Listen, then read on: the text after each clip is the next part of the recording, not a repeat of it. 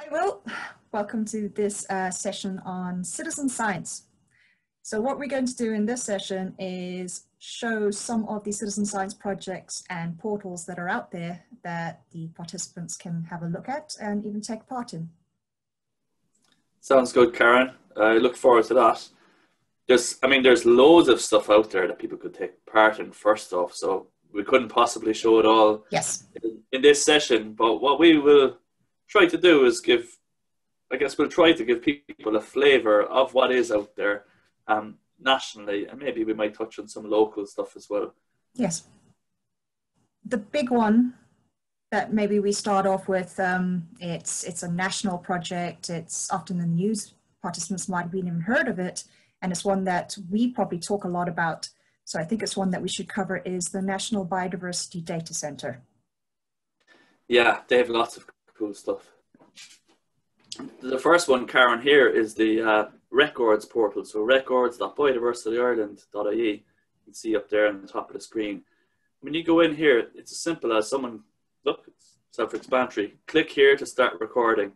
If I go in there, there's options for what type of species I might want to put a record for. Might be birds, butterflies, dragonflies, and so on. And this morning now I saw a bird out in the garden, so I could put in my name as William, email,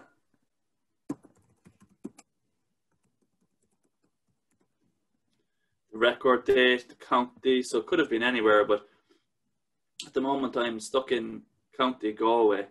So here we go, and then put in a spatial reference. If I don't know where that is, I can go and click on the map. So I can go in here to this map and try and find where the place is. And it is hang on, where the hell am I? Yeah.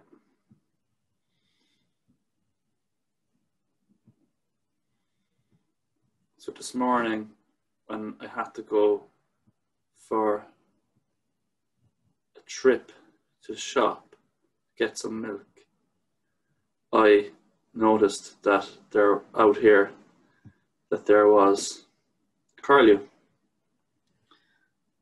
So in the additional information, this is one thing we encourage people to put in: wild work, and we'll tell you why in a minute. And then the species name, it was a curlew. So it comes up the options. This is the one. There's the Latin name as well. Its activity, let me see now. I just saw it, so. I think you can just leave that one. Leave that one. So the abundance one, comment, townland, this is required, nearest letter frac. Okay, save record. Good news, all species were successfully recorded. Where these records go in the first place is they go into in the same website that we're in now. The records all show up on the main page in Ireland Citizen Science Portal. So which I love, you can actually see your records, and if you put a picture in, you can see, everyone else can see that picture as well. It's a great way of sharing bits of what you've seen straight away with other people, and lots of people do this. Yeah, and I'm going to look up now, and I'm going to try and find my record, see if it's in there at the moment. We'll reset that. Birds in County Galway, lapwing, grey heron, mallard, curlew. There's 7 curlew records. Here they are. And there she is. Well, wasn't sure now if it was a male or female curlew, but we'll call it a female one for now. But that's not a field that matters for purpose of this. There you have the curlew record that I just submitted. So when people put these records in live, they go into this portal, but then they do need to be double checked by someone who knows their birds or their plants if it was a plants record, and it'll go into the main mapping system then.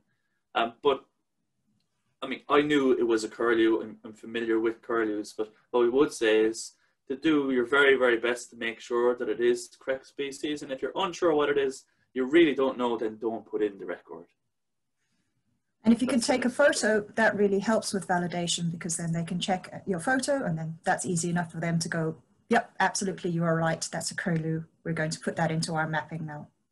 Yeah, that's it. And you can also contact Wildwork, info@wildwork.ie. If you saw something, you don't know what it is, get in touch. Or there's lots of Facebook groups out there. There's birdwatching, Birdwatch Ireland branches have Facebook pages, and you could log on there and ask someone a question, what kind of bird is this? And very quickly people would tell you. So there's lots of ways to find out what the species is, from help you can get from others, or of course from books or online guides or whatever else. So the key thing is, do try and make sure you know what it is before you put it in the record. But you'd be surprised. There are loads of things. People think that they may not know what these species are, but there's loads of things that we all know. So you can put in records for stuff like a robin. Most people know what a robin looked like, or a magpie. Very well known, easy to identify bird, or a common daisy. You can put in records for all kinds of things that you already know. And what this does is it builds a picture of biodiversity in the area that you are putting in these records for. So we mentioned earlier, Karen, that if you put the tag Wildwork in when you submit the record, whether you submit the record on the online system that we're on now, or you can also use the Biodiversity Data Center app. If you put in Wildwork in the additional information field, this is what happens. So we have our own citizen science portal, which we set up together with the data center. The National Biodiversity Data Center helped us to set this up. This is essentially their system, but there's a version of it on Wildwork's website. And all the records on here on this page are records of things that were put in by people that were involved in Wildwork activity. Now we've lots of birds in there at the moment, but that's because we had some big bird watching themed events. But if we look here in this system, and we can go in here and zoom in, what we will see, ordinarily I'm in Cork, but at the moment I'm working from home in Galway. You can see, might look familiar, Karen, does it? It does. There she is. There's my curlew. And this really helps us to put Wildwork activity on the map. And what I mean by that more than anything is that if there's a local community, whether it's Youghal or Baltimore or Douglas or anywhere, it doesn't have to be Cork, a local community anywhere, and if they utilize our system, if they're engaged with Wildwork and they put the records of what they see on the map, it's a wonderful way to showcase nature in your area and raise awareness of what's there. So you see here now we have a heat map, and it's starting to represent the areas in terms of Wildwork that are most active. Yeah. So you can see a little one over at Youghal. A lot of bird work was done there. Middleton has got a nice. Yeah. That's where our offices are located. So often if we're on a walk during lunch or something, we might just spot something and pop it in there. That's why Middleton is getting a nice heat map blob over it. Exactly. And all these records are in the national system as well, as you saw earlier.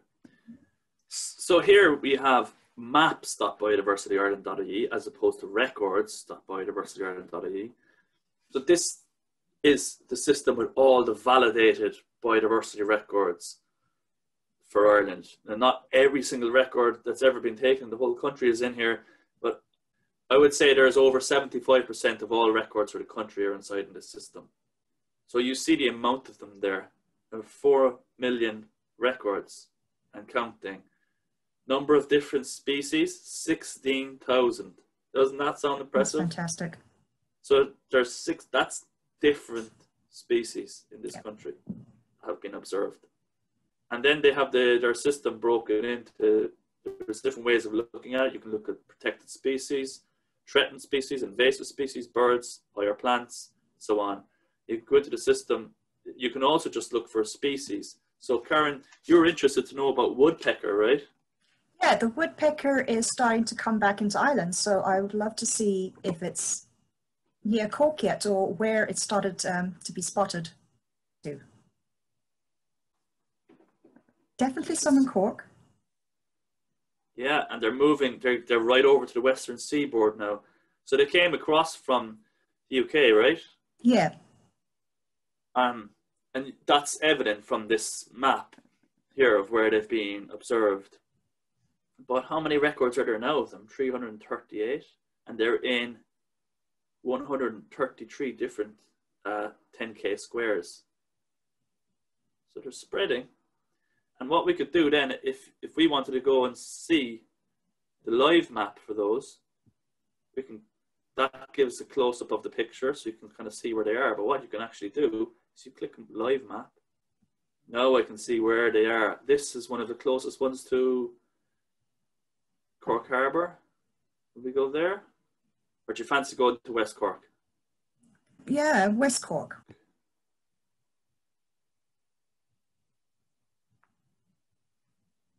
Lislevan. It's from the Birds of Ireland dataset. Dr. Brian Reedy submitted the record, and it was in 2016. 2016. See, I didn't even realize that they had come as far as Cork that long ago. Yeah. So I really need to be looking out for them.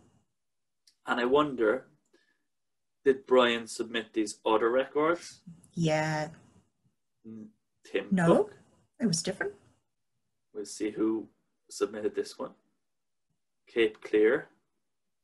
A different data set again, Rare Birds of Ireland. 2008. Very interesting. And there isn't a name on the recorder there, but that record probably just came straight from the data set, and they may not have had the recorder's name in that data set. So all this data we're talking about, someone somewhere at some time was out in the field and saw a woodpecker and recorded it. It might have been part of their job or some research project they were involved in, or they were just a volunteer bird watcher. But the data that they gathered has ended up in this online system that can be shared with everyone in Ireland, and in fact shared with everyone around the world. So even if there is a research project on the spread of the great spotted woodpecker throughout Europe, this data now becomes very valuable. But there's loads of things you can do with the data. Like you can generate reports for a particular area, for a particular species. It's just, you can do so much with it, whatever you might need it for. Basically, it can be put to use. So this website is called pollinators.ie. And it is very much associated with the National Biodiversity Data Centre as well. And this is all to do really with the All Ireland Pollinator Plan. And in here, you're able to record pollinators, and you're able to record actions as well. If you sowed a wildflower meadow somewhere, for instance, you can record that stuff in here. And you see down here, they have solitary bee monitoring scheme, bumblebee monitoring scheme, flower insect time counts. So they've all these special purpose monitoring schemes that volunteers can get involved with. Some of them you might need to be trained up, and there's often training courses then provided for that purpose. But one that we've been involved in is the national schemes for bumblebee and butterfly monitoring. They're very popular. So just to give you a sense on the bumblebees, what that takes is you need to learn to be able to identify Ireland's bumblebees, which can be pretty quick. You can learn a lot of it in a day or so. And then you need to set out a walk that you do on a monthly basis for 8 months in the year. And the walk is 1 to 2 kilometers in length. And when you're doing it, you just jot down the different bumblebees you've seen, and then you submit them into their recording scheme online. And then that way, they have around 200 people doing that throughout the country each year. They're able to get more accurate data, and they can actually tell stuff to do with how Ireland's bumblebees are doing, and also how Ireland's landscape may be changing. Because bumblebees are a great indicator of general landscape health. So if you monitor the bumblebee populations, it can tell you quite a lot about how biodiversity is doing in a wider sense. And you can also monitor other trends to do with stuff like climate change or whatever else. So they have a whole page dedicated to the bumblebee monitoring scheme. There is so much information in here, from how to get involved, information about the bumblebees, ID, guides, news. Here's something that people might like to actually do, you can do it anytime you want. They have an online course on there on how to identify Ireland's bumblebees. There's a lot of people and they don't realise the difference, that they actually don't realise there's a such thing as a bumblebee and a honeybee, and that they're different from each other, let alone that we have different types of bumblebees. So you can find out about all those in here. So reams of information there to get stuck into for anyone who's interested in getting involved in monitoring Ireland's pollinators and helping conservation in a great way if they do so. So Birdwatch Ireland is one of the oldest conservation charities in Ireland, and as you might have guessed, lots of what they do is got to do with birds, but they're involved in all kinds of things to do with biodiversity. It's not just birds. They tie in with loads of other types of projects, but they have loads of ongoing research projects that they do. And there's a really nice one that anyone can get involved in, really, called the Irish Garden Bird Survey. And it's easy to find it if you go onto the Birdwatch Ireland website. And really, what that is about is every winter, you just keep tabs of what birds are visiting your garden, and you submit those records into Birdwatch Ireland system. And over time, Birdwatch Ireland are able to track how the populations of garden birds in Ireland are doing. And they've been running that survey for many years now. So it's a really lovely one for people to get involved in. I know it's something that people often do with their kids. And so it's I think it's one of the most suitable citizen science surveys for families to get involved in. Absolutely. I do it from my kitchen while I'm sitting down eating breakfast, and I can count my birds just like that. So here you have an outcome from that garden bird survey. This is the 2018-19 results. They produce a nice little booklet that can be shared with people. So we see if there's any pictures. So there was fluctuations with finches, and this bit, Ireland's top 30 garden birds in the winter of 1819. So the most recorded species was robin. It occurred in 99.6% of gardens, and there was no change from the previous year. And the average of robins in gardens over 5 years was 99.8% of gardens over 5 years on average have robins. Whereas then you have something like pheasants, they're down there in the bottom of that list, number 30, and they're only observed in 15.4% of gardens. I love this list because definitely the top 10, I would say, are the most common in my garden as well. But it's always nice if I get something like, I have pied wagtail in the garden, and that's only 52% of gardens. So that's good. So, you know, I have one that isn't so common. Yeah, and sparrowhawk, a bird of prey that I think lots of people, well, they've probably seen it but not realised they've seen one. So sparrowhawk were in 31% of gardens. That to me seems a lot. But I guess what might happen is when you start looking out for birds, that's when you're going to spot the sparrowhawk. So I'm only guessing here, and could we ever really know for sure? I don't know. But my guess is that a lot of those sparrowhawk sightings, people may have been seeing a sparrowhawk for the first time because they got into the survey, learned about birds, started taking notice of stuff, and really realizing what is around them. So Karen, that was very much a whistle-stop tour through citizen science in Ireland, locally in Cork, Galway. So if we could ask people to do one thing, it would be lovely if people would engage with our own citizen science portal. In doing so, you're actually submitting records into the National Biodiversity Data System anyway, so everyone can benefit. It's really easy. Just head to our website and find the Citizen Science portal, and there's instructions on there for how to do it. And you can also use your phone if you're stuck with any records, as in you're not sure what the species might be. We would love to hear from people. You can send an email directly to info@wildwork, or get in touch with us on Facebook and Twitter. And if we can't help you, we can direct you towards a whole host of other people who can. So we hope you really liked myself and Karen's video today on citizen science. We hope that it encourages you to get involved in citizen science, and that if you do get involved in citizen science, that you get a whole lot out of it. We know that nature will benefit from you doing so, But really, I think there's a lot of great things that happen for you as a person if you yourself become a citizen scientist. Thanks for that, Will. Yeah, as you said, it was a whistle-stop tour, but we covered a huge amount for people to go and explore. But I think the main thing is maybe just start getting out there and start looking at what's around you. Don't worry about what you don't know. You're going to learn so much, and I think you're going to have a lot of fun doing it. So we will say goodbye for now, and we hope to see you in our next video. Bye-bye. See you, Will.